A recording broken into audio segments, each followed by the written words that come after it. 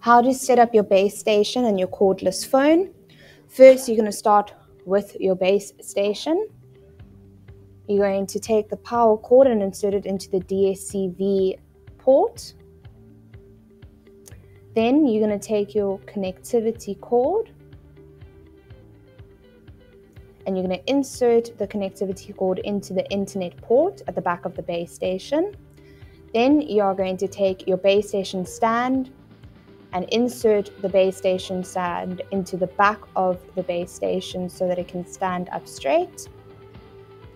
And then you're going to take your power brick and plug that in so that you can power on your base station.